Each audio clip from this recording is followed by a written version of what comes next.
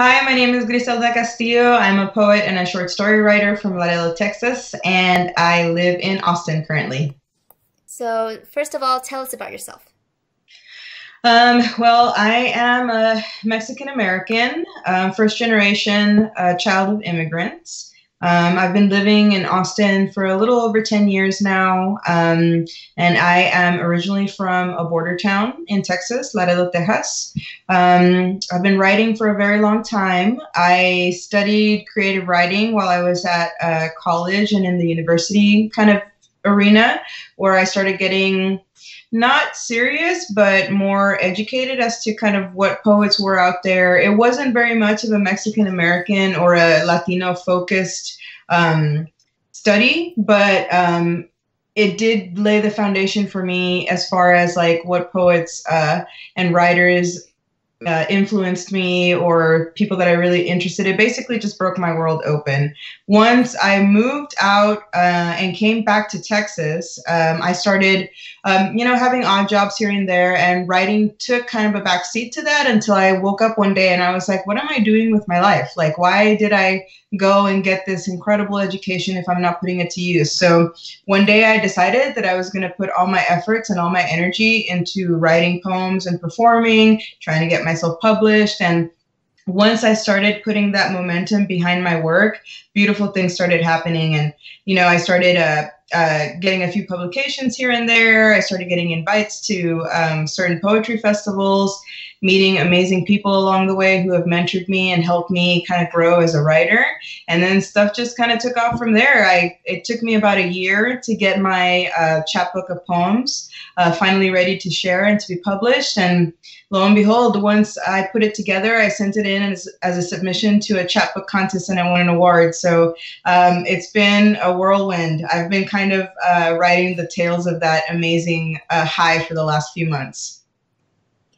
So, Blood and Piloncillo is the book that allowed you to win the 2018 NACCS Award, right? Can you tell Yes. me a little about us a little bit about your book? Sure. It is it's a bilingual book of poetry, and it's centered around several events that were of importance or affected me in a certain way. So it's a little tiny book of 10 poems that I've been working for a long time.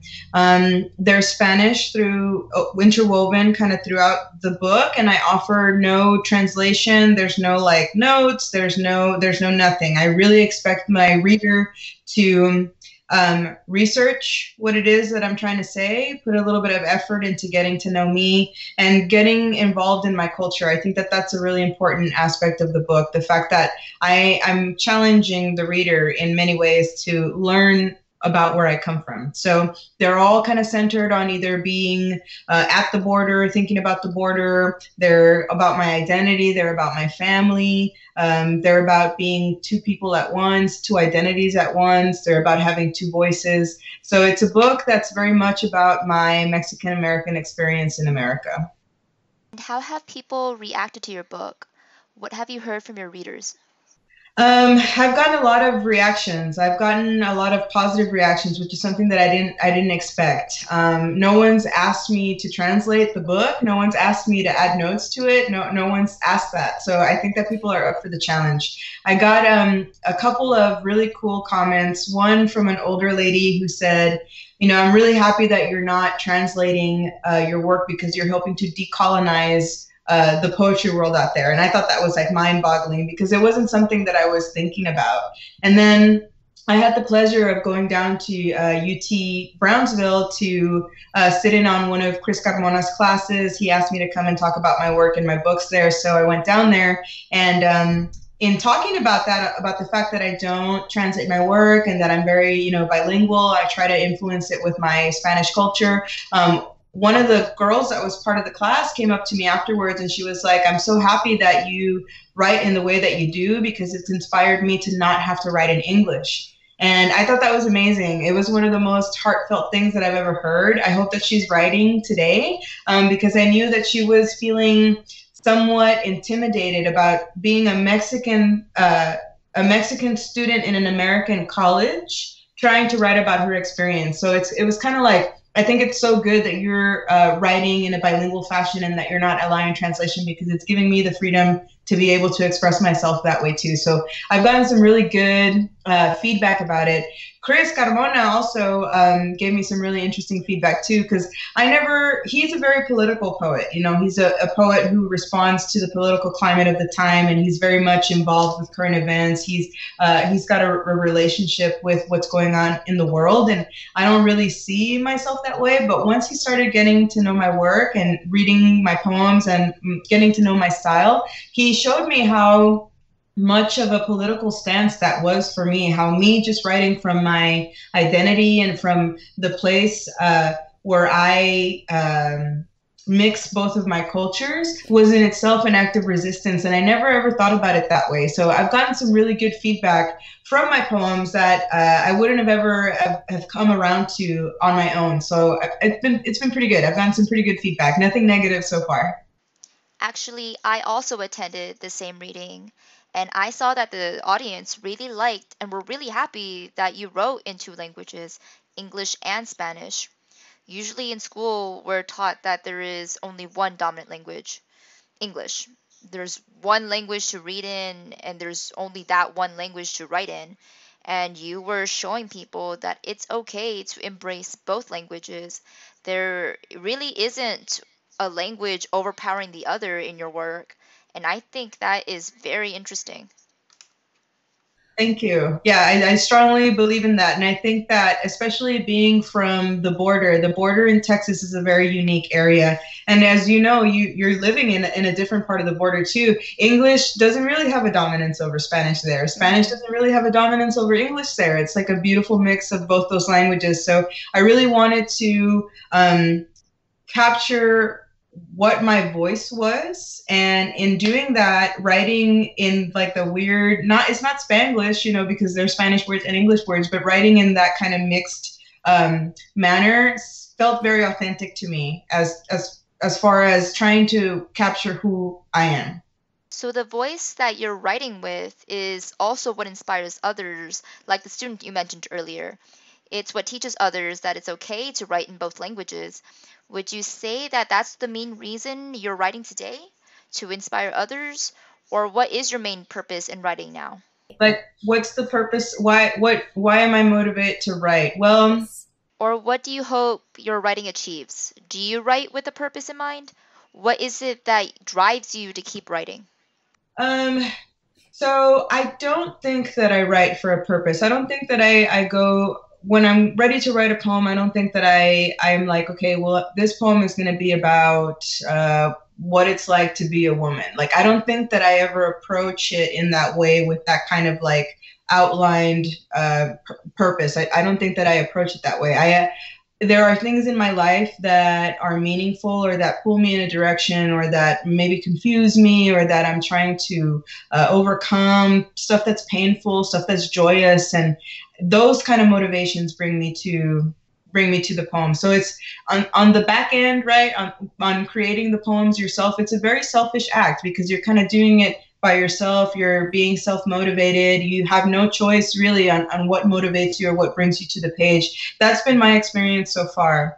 Once the poem is done and I'm sharing it with others, then I think that's where more so than purpose, but meaning comes in, you know, because you're inviting other people in there. They're listening to your experience. It's coloring their experience of what they're feeling, hearing your words. And I think once that conversation begins, once you begin a dialogue with your audience like that, you really begin to see what the purpose was, you know. So I don't think that I approached the writing in order to make other people listen and feel like, hey, it's okay for me to write in the different way that I do. I don't think that's why I started, but having shared my work and having heard that from others, I do think that that's my purpose. I recently took a workshop with Irene Lara Silva.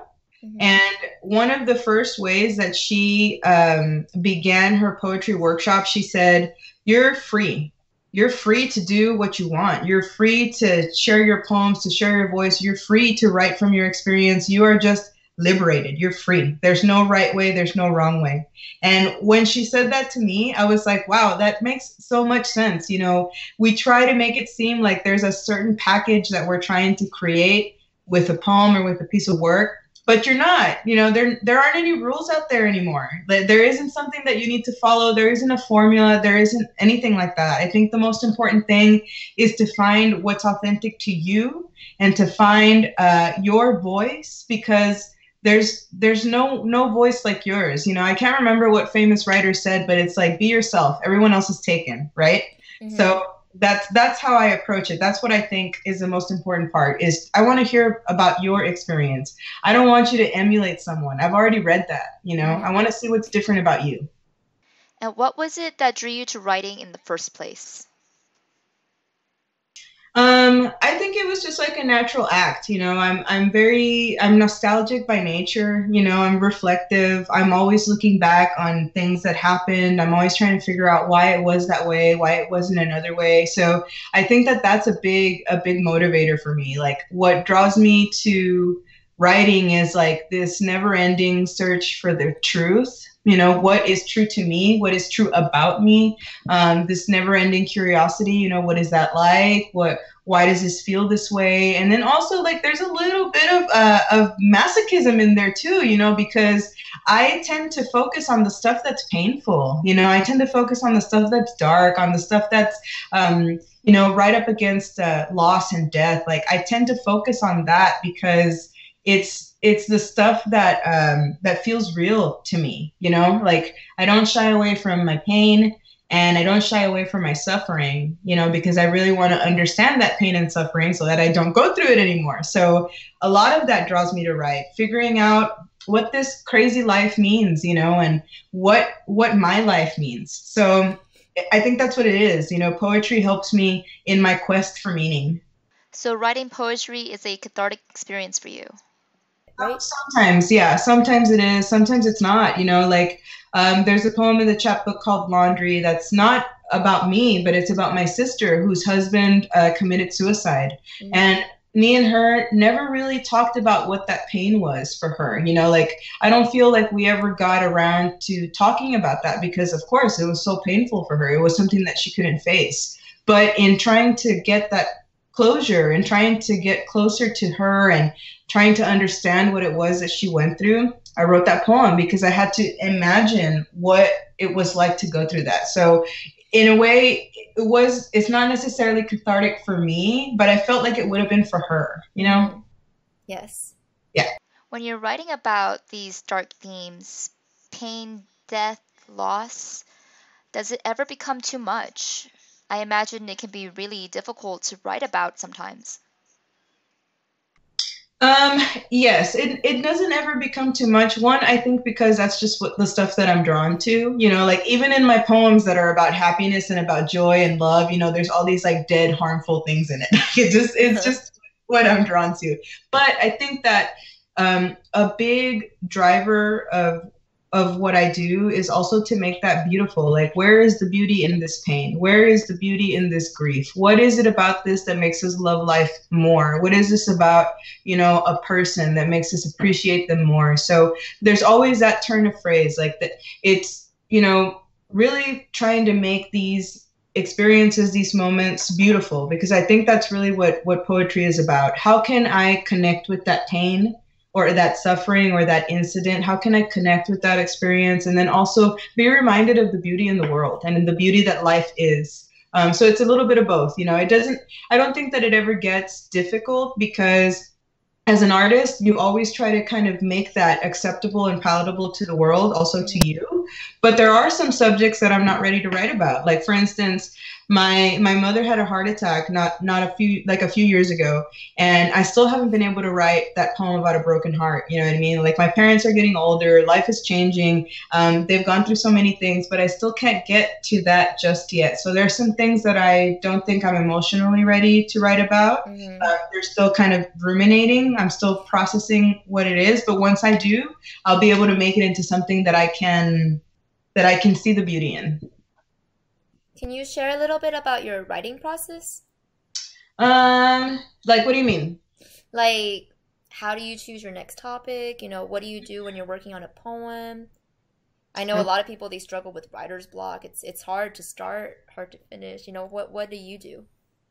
So I had the pleasure of listening to Junot Diaz at Texas State University not too long ago, and he's such an acclaimed writer. You know, like he's written so much. He's so prolific. He's a perfectionist too. Like it doesn't feel like any of his work is ever unfinished. But he said that one of his biggest things, like his biggest challenge, is actually getting to sit down and to write. He called it like getting to the desk or something like that. And I think that's my biggest challenge. My biggest challenge is getting to the desk.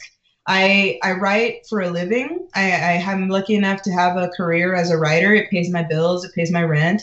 But because I'm expending all that energy at work, it's hard to come home and then also write a poem, you know, so that's really difficult. As far as my process and how I pick my subjects, it really just depends. Like it depends on what I'm feeling. It depends on what I'm thinking. It depends on what bubbles up to the, you know, the conscious part of my brain, especially if I've been like, you know, thinking about stuff from my childhood or thinking about stuff that happened within my family structure or something like that. So the subjects are always a little bit hard. Like I learned in college about the objective correlative, how if you're going to, let's say, write about death, you don't write about death, but maybe you write about like what that dead person wore, or maybe you write about like what they used to eat, or you make it about an object so that you can focus that kind of abstraction around that object. So I use that technique a lot, you know, because I mean, even if you try it, if you try to write a poem that's head on directly about death, you're not going to get very far with that poem. You know what I mean? Mm-hmm. But if you can write about, like, I don't know, the shirt your grandpa used to wear, or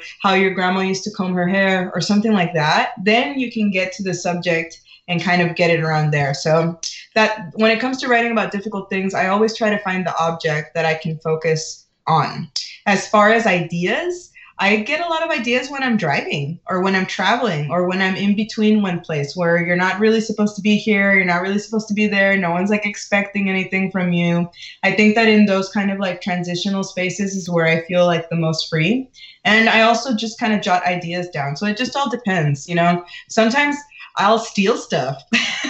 Like I'll hear my husband will say something like interesting, and I'll be like, oh, you know, that's a really interesting like phrase, and then I'll build something around it. Or I'll meet another interesting person or another writer, and they have certain things that they do, and so you end up picking up these little things along the way. It's just, you know, just get to it is really the trick there. Like if you're going to be a writer, the only way you can do it is to actually sit your ass down and write. Like just get to it. You can think about it all the time. You can brainstorm as much as you want, but you're not writing unless you're writing. So I think that that's a really important thing for anyone who's starting to write. Like you just get to it, just get to the desk and start writing, and it doesn't matter. And you know, fall in love with your shitty drafts, fall in love with your starting places and your messes and your failures. Be in love with that stuff, because from that is where all the good writing is going to come, you know. And if you're a poet or if you're a writer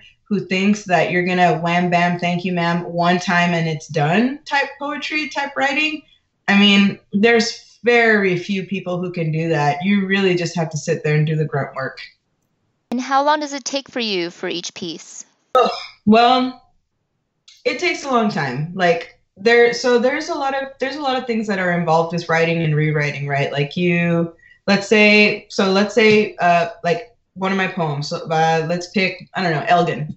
So Elgin started as an assignment at a writer's retreat. I get invited to this writer's retreat once a year. I love to do it. It's all women. It's at a beautiful ranch outside of Austin, and it's really good. And it's always led by two former teachers who give you an assignment, and then you start writing. So that's kind of where Elgin was born. Elgin was born in Elgin, because that's where the ranch is, out of this kind of grouping of people and this kind of assignment. So it was like I got a writing assignment, and I got the first draft of Elgin out of that. Then take some time, you know, you come back to it, you start hearing it, it's a little bit different, you read it out loud, you start changing things, and it takes a while. You know, as a poet, you have to be able to give yourself the amount of distance you need so that you can come back to a piece of work and perfect it. I don't think that any poem that I've written or that has been published is perfect, but it's as perfect as I'm going to get it at the time that I'm writing it. So I had the pleasure of going to this event here called On Story, and one of the writers that they were featuring was one of the co-writers for Guillermo del Toro's film The Shape of Water. And she helped Guillermo del Toro write the script, and she had a really interesting piece of advice that I was like, wow, I never really thought about it that way, but it's really true. She said, you can either share your draft with another writer, or you can give yourself 3 days and then come back to it with a fresh pair of eyes. And I think that that's really valuable. You have to give yourself some distance between what you're writing and what you want it to become in order so that you can be that editor for you. So it takes a long time. I want to say that I probably worked on Elgin for something like 8 months. And that was like a combination of like rewrites, of reading my work out loud when it wasn't totally finished, of sharing it with friends, of putting it through workshops. So it took a long time, but I'm really proud of how that poem kind of finished a little bit. And yeah, the process, it depends. I take a long time to write because I'm so impulsive and emotional that I want to make sure that what I'm writing is accurate to the experience I'm trying to portray. And you mentioned a lot of workshops and events that you attend. Would you say that artists should strive to attend as many workshops as they can, or? I don't know if it's about attending. I don't know if it's about like attending events, but it's definitely about your community. Like there's only so much that you can do on your own. Definitely push yourself, so that you can perfect that style of writing. But feedback, communication, sharing your work with others, that's really what makes it art. That's really what takes it out of something that you're just kind of working on and journaling into something that's interacting with the world. So yes, it's very difficult for writers to find a community, but it's been very valuable to me, and it's been very helpful because it helps me push work out. And then it's good feedback, like also choose who you're getting feedback from, you know what I mean? Like you don't want to have somebody who just completely hates your writing tell you how much they hate your writing all the time. You need to find people that really understand who you are, what you're trying to do, and then keep them involved in what it is that you're doing. So I get a lot of good feedback from events, a lot of good feedback from workshops.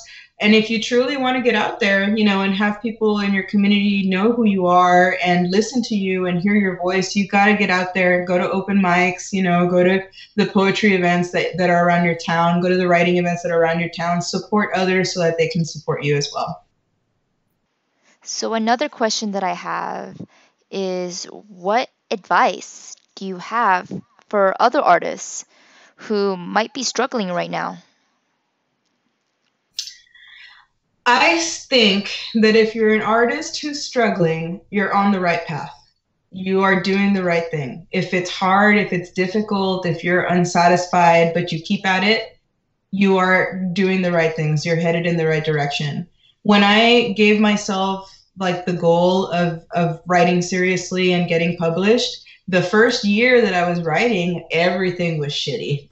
Everything was horrible. Like I would read it and I'd be like, what are you doing? But you have to get yourself out of that space, and you can only do it by pushing out work and also by getting rejected left and right. Like my first year of trying to get into a magazine or trying to get into a published piece of work or something like that was filled with rejection. Everybody was saying no thank you, no thank you, no thank you. And it was really difficult. You have to build that resilience.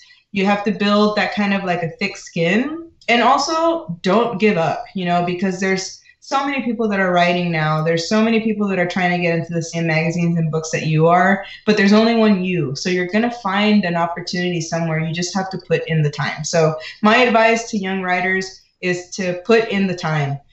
Get in love with your shitty drafts and share your work, no matter how embarrassing you think that it is, because once you put it out there, good things start to happen, and you kind of get the ball rolling.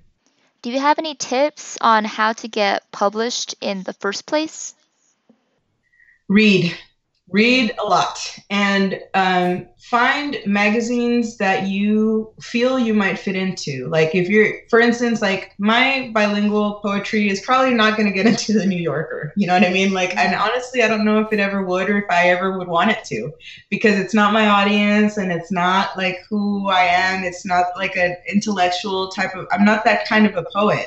So I don't think that I would ever fit in there. So I think that you definitely read, read as much as you can, support small presses because they're trying to find, they're your platform. They're trying to find writers to fill their covers with. They're trying to uplift people who haven't had that opportunity before, who don't have that voice yet, who don't have that command yet. So look to your small presses to support. And, Blood and Piloncillo, the chapbook that I wrote, was published by Pocho Press, which is a tiny press out of South Texas that believed in me, and then look what happened. It won an award. So I definitely think that support your friends, support your small presses, support your community, and if you're really trying to get into a magazine, like if you have one in mind that you want to get to, read it and see who's contributing, and see if you can actually fit into that as well. One thing that I will also share with you is, I don't think that writers need to conform to stuff anymore. You know what I mean? I think that we've gotten to a point in our lives and in our society in general where you don't have to be conventional anymore. You don't have to try to fit into a box anymore. That doesn't mean like don't refine your poems and don't turn in half-assed work, but you don't have to fit into someone's box. There's gonna be somebody who's gonna hear your voice or read your poems and be like, yeah, I believe in that person. They should be in here. And it's just a matter of just plugging away. Just send it. The more you send, the more of a network you'll find, and get used to being rejected, because that's a big part of the writing process too.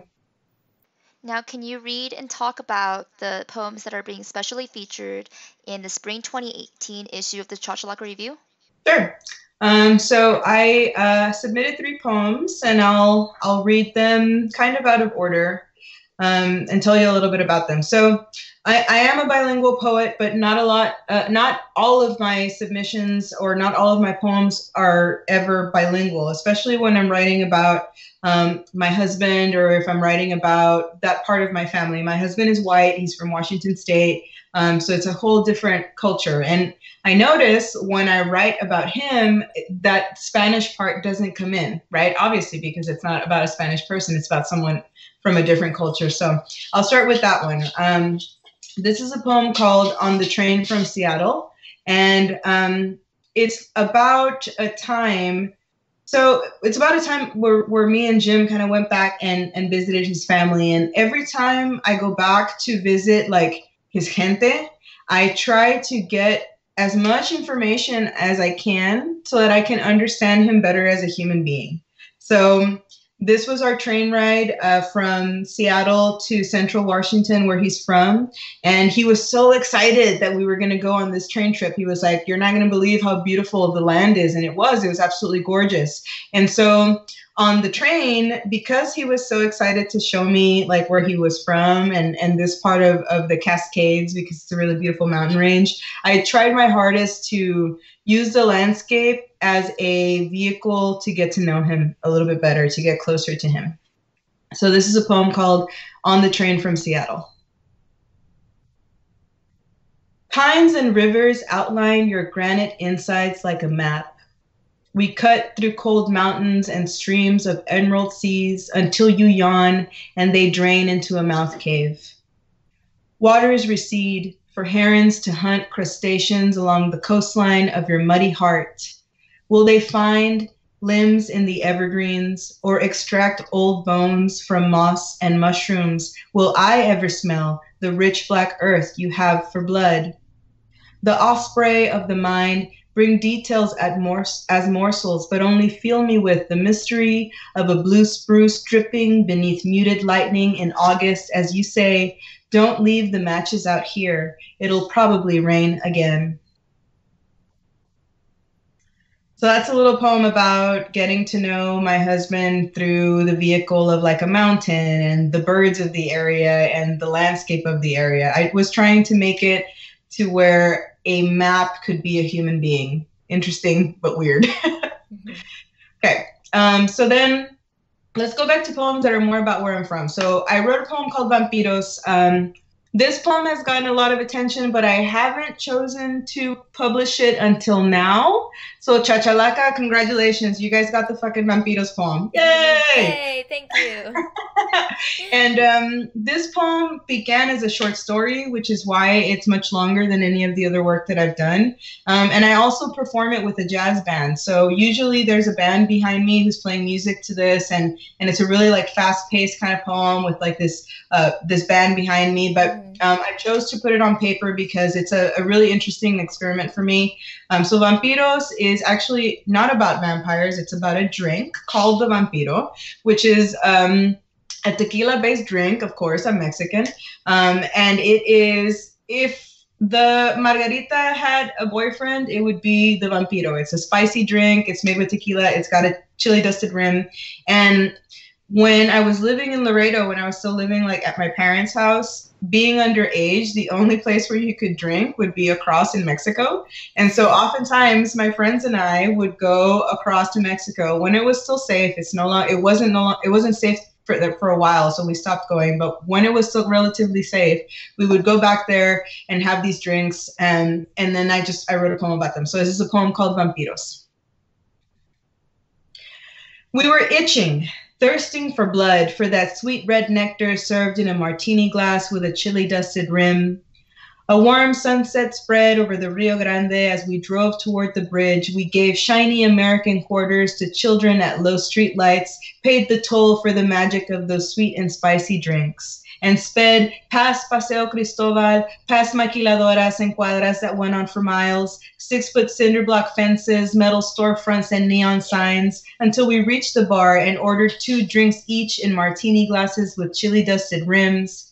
We savored those vampiros slinking down our throats, how they lubricated every dark star we encountered. Our pulses drowned out the music as we raised our glasses to the night for giving us blood. Blood drunk, we latched on to people fighting over debts, and when the rent was due, smacked mosquitoes into our necks, realizing that even in Mexico, we felt the tiny pricks of life's teeth, saw how we are all vampires turning into adults, paling at the responsibilities that come with the dawn. It was clear as we drove back across the bridge to Laredo that soon the English necessary to get us over the border would not be enough to slake our growing bloodlust. We'd have to look beyond the river for remedies and hook onto heartbeats for answers. Back home, cool bed sheets waited for my neck and collarbones to rest, for my eyes to sleep, provided a temporary cure for the itch, but I know now what I always knew then. I will always be itchy. I will always be thirsty. And then the last poem that I'll read is a very new poem. And by new poem, I mean that I finished this like last week. So in part of being like a responsible poet in the community, I also enjoy giving back quite a lot. So the Austin International Poetry Festival was really awesome, and they invited me to do a poetry workshop this last fest, which was a couple of weeks ago. And so for my bilingual poetry workshop, we wrote some poems based on a little assignment that I created where we read some bilingual poets and then also created a word bank, and then out of that word bank created some poetry. And we were able to either use each other's words or just stick to our words. So it was just a really interesting way of getting people to build that sort of foundation for their poems and then having them write creative stuff out of that. So this poem came out of that. And it was based off of like 10 words that some of the students in the workshop that they provided. And it's an assignment poem. So this is a very different kind of approach for me. I don't usually like to do it this way, but once I started working on it, I was like, wow, I was really pleased with it. So this is a brand new poem that I'm submitting to Chachalaca review, and I hope that you guys like it. It's called Contraband Virgen. Put your lentes on so you can see me better. your monita de oro, little golden doll of your dreams. Sácame del shop and hide me in your black bolsa palanquin. Carry me across the empty botellas lining riverbanks like shiny cáscaras. Mira como los glass husks reflect paloma doves courting one another. Grip your hand around my dark body y no te asustes. It is spring, and as long as I am with you, no estás sola. Siente mi energía as we make it through customs y luego cómprame rosas de ofrenda and I'll hold vigil from the cama. Little golden doll of your dreams. Thank you. Thank you.